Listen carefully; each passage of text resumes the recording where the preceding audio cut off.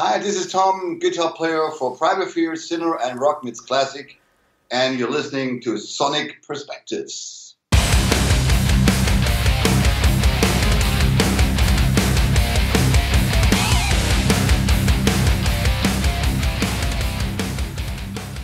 Hey everyone, this is Gonzo with Sonic Perspectives, and today we are being joined by a guy who loves playing in Primal Fear so much he can't stop coming back. Mr. Tom Naumann, how kind of you to join us today. Hello guys, how are you? So, you've been in and out of Primal Fear since the band started, but this time around, you didn't replace anybody when we joined them, and now you're a three-guitar band. Not really, because Magnus, he's doing the studio duties, and he's writing song and producing the albums, or kind of producing the albums together with Matt, and he writes a lot of songs, but because of family issues, he cannot go out on tour, so that's why Alex and me are taking the duties to play live, and makes your ears bleed. Oh, okay. I didn't realize that. But when you guys record, it's three guitar players playing all the parts. Is that correct? Yes. Not like playing all the parts, because everybody's playing special kind of parts. And if you go to playing the lead guitar, so we split up the solo, so everything will be nice and well organized. Okay. How exactly do you split up the parts then? Like, does one guy do all the rhythm parts and what about all the harmonies and stuff? Most of the time, Magnus does a lot of rhythm parts. But when Alex and me are writing songs or got some ideas, we also record that stuff. Oh, okay. Well, that sounds nice and simple. Yeah, it's cool. I can live with that. I also would love to be in the studio as a band and like to hang out and to record together and to discuss things. But nowadays it's sometimes a little bit difficult because we have a drummer coming from Italy. We got 3 guys living around Stuttgart, and we got another guy who lives in France, and then we got the Magnus lives in Sweden, so it's pretty tough to bring them all together in a rehearsal room and all that stuff. So nowadays it's just like normal. You have your own studio at home, and then you write your own ideas and your own songs, and then we got a Dropbox where we put in all our ideas, and then we can work together on some special kind of stuff. And sometimes I got a riff, and then I send a riff to Matt, and Matt says, that's quite good, so come over, because I just live like 6 or 8 miles away from Matt, and we got the same hobbies and all that stuff, so we are in contact very often, and so sometimes we go like, I will come over on Saturday, then we can work on a song, then we watch soccer together and have a beer and all that stuff, so that's pretty a relaxed kind of work. Okay, so I didn't realize that you guys were doing all your recording long distance. Like, I remember 15 years ago, Arion did that, and it was like a weird new thing to record internationally like that, and now it seems like everybody's doing it. Yeah, but when we go into the studio, we record the drums live. Mm-hmm. So we're using drum computer stuff. We record the drums live, and then everybody's working at home on his parts, and that's the normal way it goes. It's like times are changing, Like when we started Primal Fear, we were all in the studio, and we hang out for 3 or 4 weeks to record an album together. But you sold a lot of copies way back then, and you get a lot of money from the record company, so you can afford to rent a studio for that kind of period. Nowadays, as you probably might know, the record sales are going down the drain because of MP3 and Spotify and all that other stuff, and so the record companies don't have so much money anymore, and so they give you maybe just a half of what we got a couple of years ago for recording an album, but the fans would like to have the same quality and all that stuff. So you have to decide if you go into a studio to have the band feeling, and maybe you have a shitty album out because it's not well played or well produced or well recorded or well mixed and mastered, or you just do it at home. You save some money because you have your studio by your own. You don't have to rent anything. And then you can spend more time in recording and in mixing and mastering to get the same sound and everything else that you got from the last albums you released. And, speaking of the sound, I mean, I was listening to Apocalypse just a moment ago. It sounds fantastic. I never would have thought that it was pieced together this way. It sounds like a very, very well-rehearsed band in the studio, the old-fashioned way. But we are a really well-prepared and well-rehearsed band because we play a lot of shows live. Mm-hmm. And we just started like last week. I think last week we played in Italy, and we played in next to our hometown at the Bang Your Head Festival. And so we played the Hounds of Justice for the very first time in front of a live crowd. And it really turned out to be a great song and to be a really cool rocker. And the fans really loved it, and it was fun to play. And we were, after the show, we looked at each other and we go like, it sounded like we played the songs for 3 or 4 years. It was really like, wow. It was really well played and very tight, and it was pure fun to play that song live. I'm sure it also helps that you guys have been playing together for over 20 years now. Yeah, sure, because Alex and I, we know exactly what the other guy is doing, and it's like we have a really good relationship off stage and on stage, and we're really not... when we were kids, when we played together when we were like 20 or 25, like we have our regular normal fights, who gets into the limelight playing guitar solos and all that stuff. But now we are getting older and we are wiser and more relaxed, and we go like, come on, just do the solo or do this or do that. And so it's not like a competition anymore. It's just like a healthy competition. But it's more like helping the other guy and having fun on stage without having the feel of that's a competition. I have to be better than this guy or whatever. So it's more like, let's do this shit together, then it sounds fantastic.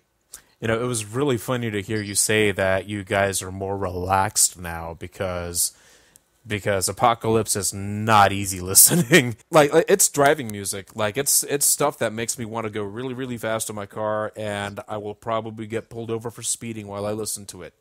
We'll get to that a little bit later. But then we have 2 ballads on the album. But those are heavy too. Oh, okay, they're heavy, but they're ballads, so that's like more slower songs. I'll time it so that I'm passing through a residential area during those songs. Okay, and we got some mid-tempo rockers and groovy stuff, and we have also got like some double bass tracks and really fast song like New Rise, like the opener of the album. Well, what's the songwriting process for you guys? Like, how do you make this stuff come to life? Like in the beginning, we just try to collect ideas, just to hang around. When I'm on my terrace even with an acoustic guitar, then you got a melody or you got a riff. Then I record it on my iPhone, and then later I go down into my studio and I go like, I got like several ideas, and then I start to record it to find out the tempo and all the stuff, and then I start to record it. And even if it's just a riff, I put it in a Dropbox. We got a Primal Fear Dropbox, and everybody can put his ideas in there, and then we can work with this idea or that idea, and then we did the final song, and then we decide which songs will be on the album. Then the album got released or will be released. It's in August, and then we will make up our minds which songs we will play live.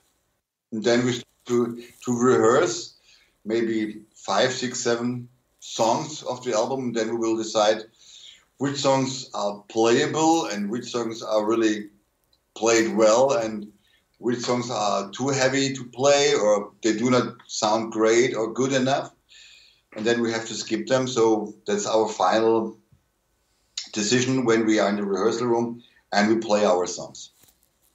We were talking guitars just a moment ago, and the Primal Fear rhythm guitar tone is one of the most wicked guitar tones I have ever heard. Oh, thank you. Yeah, and some of our readers have been asking about what kind of gear you use to make those sounds, like heads and cabs and pickups and stuff. Well, what do you guys use to make these albums sound so good, besides your own fingers and ears? I'm not sure, but I think probably Magnus plays a Kemper. And I'm also playing a Kemper, but I'm using angle profiles. And I think that Marcus also uses angle profiles for all the rhythm and the lead stuff. And Alex, he's playing Marshall. He's the analog guy. Alex is the analog guy, and he hates Kemper. He hates Kemper because every time when we're on tour and we play like South America, and I take my Kemper with me all the time in a small rack with my wireless system, and he's always got rental gear, rental Marshalls, and when you play South America, half of the gear doesn't really work, and he's kind of envy because everywhere we go and my gear arrives there, I do have the same sound everywhere on the world, and sometimes he has like bad luck and gets some destroyed Marshall amps. Oh, there is something kind of romantic about doing it the old-fashioned way, though, isn't there? Yeah, but to be honest, I love when I was like when we did the first Primal Fear stuff, I played Engel Savage till 2013, and I still love to play it. But then I got member of the Rock Meets Classic family, and you play with different musicians, and you have a 3-hour show with 30 songs, and you got like, we had Steve Walsh of Kansas, and we got Scott Gorham from Thin Lizzy, and Andy Scott and Pete Lincoln from the Swede, and we got Dan McCafferty of Nazareth, and Joey Tappets from Europe. And so you need different kind of sounds for every musician or for every band. And that's why I bought a camera, because there's so many sounds in it, and they sound cool, and everything is fine, and it's really easy to handle and easy to work with. You know, I want to take a break to talk about Rock Meets Classic right now, and then we'll get back to Primal Fear, because like I didn't realize that you were in Rock Meets Classic, and not all of our readers know what that is. Could you tell us a little bit about that and about your involvement?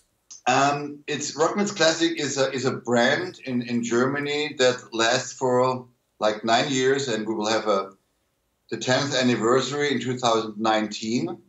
And this year was my third time that I did this Rock Meets Classic stuff. And it's like you have an orchestra. We have like a 60-piece orchestra with all the violins and everything. What's what you need for having a good orchestra. And then you have a rock band, and for example, Alex of Primal Fear is involved, Matt is involved, and he's the musical director, and I'm involved, and then we got original musicians and original singers, and we play their songs. For example, this last year we got Steve Lukather of Toto, and you play Rosanna and Africa, and then we got Don Felder, and you play Live in the Fast Lane, you play Hotel California. We also had Doro, we had Joey Tempest of Europe, we got Francis Rossi, Ian Gillan, Alice Cooper, and it's like a 3-hour show, and we got every artist or guest artist will play like 4 or 5 songs, and it's a perfect combination to have the opportunity and possibility to share the stage with a great rock musicians, great personalities, and lovely and nice people who influenced your life way back when you were young. Please bring that to the United States. Please, that sounds incredible. It's really fucking incredible. So next year we will have like Ian Gillan will play a lot of Deep Purple stuff. Then we have Kevin Cronin from Aria Speedwagon. We have the Mike Reno of Loverboy. We have the Swede, and there are final negotiations with, I guess, Thin Lizzy. And for me, it's like a dream come true, because Thin Lizzy was there when I did my first Rock Meets Classic, and to have the opportunity to be on stage with one of the guitar players who influenced my life, it's a fucking amazing thing. It's like, wow, a dream came true. You like be on stage and play Rosalie and all that stuff, and Jailbreak. It's like, wow, amazing stuff. Wow. It's like living your schoolboy dreams doing that. I did that last year because when I was young, I was really into Rick Springfield's music. I loved the Living in Oz album and all that stuff. I really liked his stuff, and I dressed like him, and I was like, wow. And then Matt came on and said, yeah, next year we'll have Rick Springfield. And I go like to Alex, like, Matt, Alex, you can do whatever you want, but I'll play every fucking solo on this Rick Springfield tunes. And we played Love Somebody and Celebrate Youth and Jesse's Girl, and that was really, really fantastic experience for me. Also to hang out with Steve Lukather and play his songs. It's like a dream came true. And this year we played in Frankfurt, and there was the music fairies, and Jeff Waters of NLA, he came by and he saw the show, and he was like, Tom, what the fuck is this? It's the most amazing thing that I ever saw in my fucking whole life. And he was like, wow, that was cool. And it's really fun, you know, like playing their songs, and then have the opportunity to hang out with them at the hotel bar, and just to say, can you tell me something about Phil Lynott, or can you tell me something about Don Henley, or stuff like that? And they go like, yeah, sure, let's have a drink, and I tell you something about Phil Lynott or whatever, or you have a regular conversation. Or like this year, we had Jesse Greenberg, who played for Supertramp, and his father was the original drummer, and there are so many funny stories and to tell. And we got Eric Bessern of the Hooters, and he brought his mandolin at the hotel bar, and we were hanging at the hotel bar, closing at 2 o'clock, but we were still hanging there till 5 o'clock, singing Beatles songs. Amazing experience. It's like, wow, it's a dream come true. And you know, the fun part is like, now I have the the phone number of Steve Lukather and Michael Settler of Saga. He's writing me every week, and I got in touch with Eric Bessern of the Hooters, and we're just writing on Facebook, and it's amazing stuff. It's really fun to play those songs. Wow, I could listen to your Rock Meets Classic stories all night. But I know it's late over there in Germany, so let's go on and get back to the Primal Fear stuff. By the way, when I said bring that to the United States, I wasn't joking. That sounds like something that would need to be seen to be believed. Yeah, the problem is like we got everything. We got the lights, we got the whole show, we got the stages, we got the orchestra, and it's like there was like around 100 people traveling every fucking day. And if you go to America and you have to buy flight tickets for 100 people, it's a expensive thing to do. And then you have to do shows, and you still need a lot of money, because if there are 100 persons working, they all need to have hotel rooms, they need food, they need everything. And if you do it for the first time in America, you don't know what to expect. Normally you need like 2,500, 3,000 people to have a break even. Well, we can keep dreaming then. Maybe there's some crazy guy over there and said, I would like to have it, and I will bring it over there. Well, I'll see if I can talk to the right people. Yeah. So, Primal Fear has a new album coming out very soon. It's called Apocalypse. It's sick. And there's a lot of harmonized riffs. There's a lot of harmonized solos. There's a lot of harmonized melodies on the new record. How you managed to stand out among all the other bands, because like this is something that you guys have been doing for a while, and Primal Fear is one of those bands that helped bring this style of metal back to life in the late 90s, but now there's so many other bands doing it. Do you guys do anything consciously to stand out from the crowd? No, not really, because as we started the band, we were just, I met Ralph and Matt, and we just sat there and we go like, guys, you know, we live in the same city, so let's meet up once in a while and write a couple of cool tunes together. And we just started to write songs, and we never thought about that Primal Fear would be successful in any kind of way, especially in 1996, 1997, where the grunge scene was ruling the world and heavy metal was totally off the radar. And we just wrote songs because we just had fun, and then we recorded a demo, and then we got a record deal in Japan, and then we got a deal in Germany, and then the album came out and we got successful, and then everybody started like, this is the album that Judas Priest had to release after the Painkiller album, and so we got compared to Judas Priest just because of Ralph has a similar voice than Rob Halford, but we never thought that we sound like Judas Priest clones. We just try to write our own stuff, and we have our own quality and our own way to write melodies and way to write songs, and we always try to improve our skills in writing songs or playing solos or creating something new or something different. And I do not look to, I don't care, Iron Maiden or Iced Earth or to Accept or whatever. Just I sit in my studio and I start to play the guitar. And if I like this riff, I record that riff. If I don't like it, I skip it. And maybe someone else will go like, "Oh, that is a fucking riff," and you skipped it. So yeah, because I don't like it.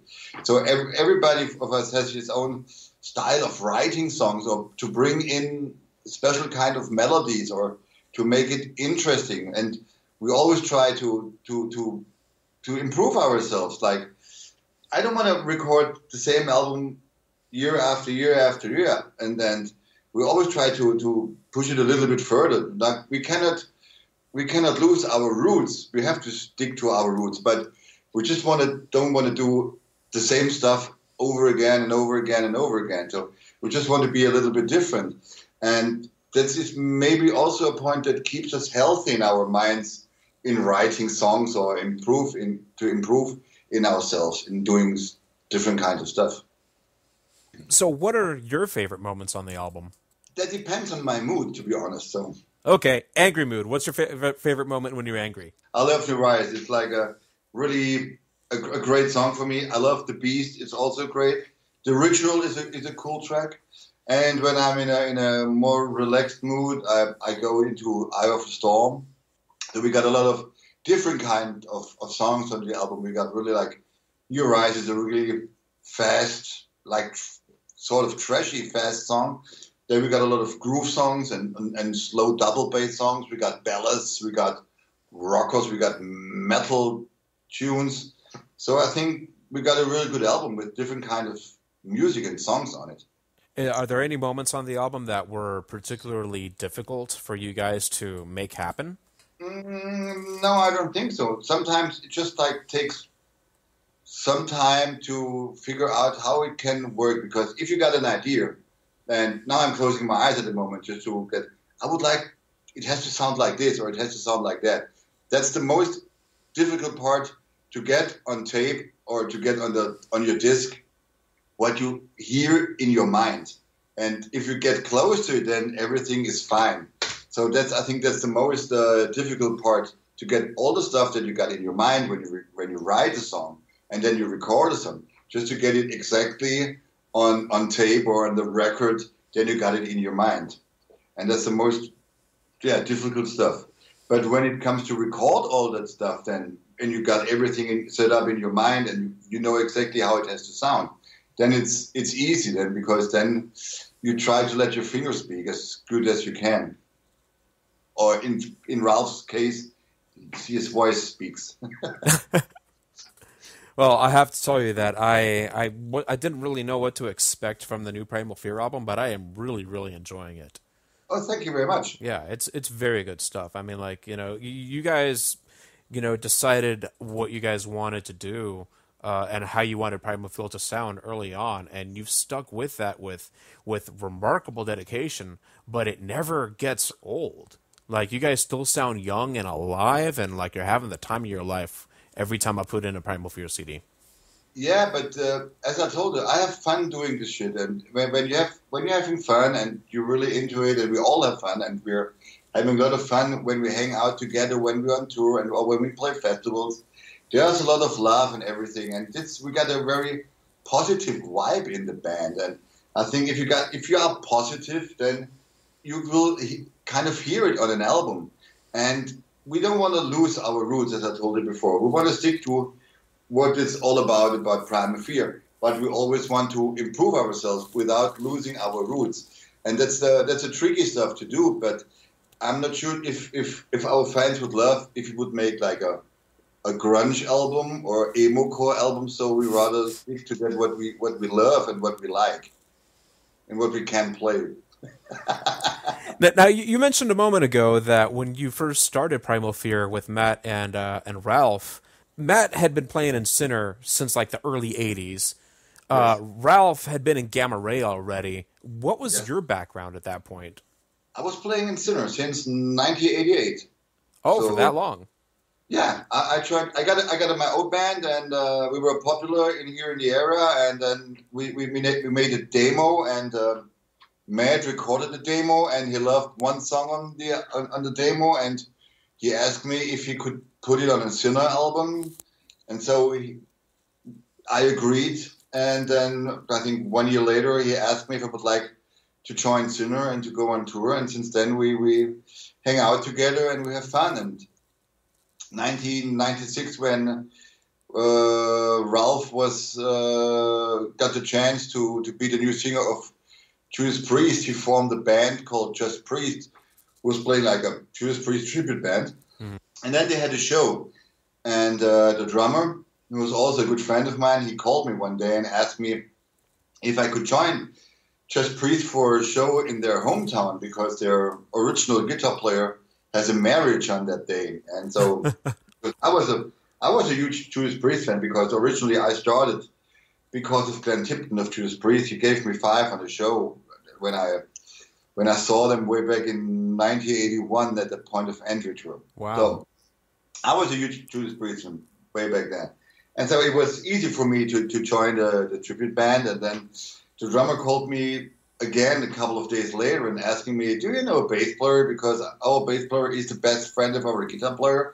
So he's going to be on that wedding as well. And I was like, oh, I can ask Matt. And then we rehearsed together this Judas Priest tunes. And then Ralph, Matt, and I, we sat together. We're like, hey, we live in the same city. Let's write songs together. And so it all started just writing songs. And we never, to be honest, we never thought to be that successful. Or we just had fun writing songs. It was like 1997, and there were like a lot of guys with strange haircuts and beards on MTV and singing strange songs for us called grunge. And it wasn't our time. And then I think that Hammerfall released a true metal album, and they got really popular in Germany. And just like 2 months after that, we released our album, and it went into the charts. And it was like all of a sudden we played every huge festival in Europe, and we were really big by that time. It was really an awesome experience to make. Aren't you glad you did it? Yes, it was fun. And to be honest, it's still fun. Like, we played Hellfest. You can see Iron Maiden, and last week we played in Italy. We saw Chuck Tate, who's doing his Queensryche stuff. So it's great to meet a lot of guys, like, we played with Accept, and they come along, they go, hey, Tom, how you doing? And we're like, what the fuck? How do they know my name? I was a fan. And they're like, now they're sitting next to me and go like, hey, I'll bring you a beer if you want one.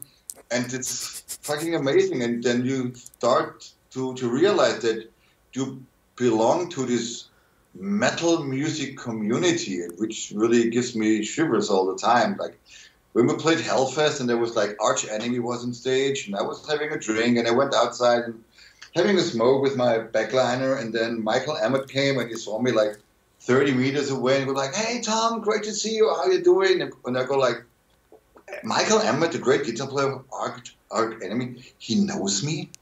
And he's talking to me. It was like amazing shit, And it's just fun to hang out with all those guys and having fun at that festivals, to see a lot of bands. And that's pure fun, and I really enjoy it.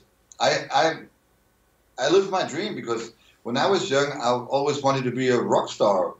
And then I turned my hobby into a living, and I'm living it. And that's why I enjoy every day of my life when I can do this kind of music, except when I have to hang out on the airport for too long because the flight got canceled. Wow, man. That's a great place to be, man. I'm really happy for you. I really appreciate this. So I have one last question for you. So Matt and Francesco are also in Sinner. Yes. In fact, Primal Fear and Sinner have 5 guys in common that I know of. Mm-hmm. And both bands have remained very active over the years. Do you ever get confused who you're playing with? Not really, to be honest, because I know most of the guys already for a couple of years. And, like, I played in Sinner from 1998 till 1997, and then I rejoined, and then now I'm back again. And it's just like, we played a festival just 3 weeks ago. It was just like pure fun to be on stage and rock this shit out. It's just like, wow. And it's more like, we just take it easy. We're not too serious about ourselves. We just go out having a good time and try to make the crowd enjoy our kind of music. Well, Tom, it's been a pleasure talking to you, man. Thank you so much. I am looking forward to seeing you guys on the road very, very soon. That would be nice, yeah. Then we can have some lukewarm Heineken or Budweiser. Or what other garbage we drink here. I hope to see you soon somewhere on tour in America. Or maybe you have the possibility to come over to visit some of the great metal festivals in Germany or in Europe. You know, I've only seen Primal Fear once. I think it was while you were away. It was at Prague Power USA, like in 2009. I never played Prague Power. No? Okay.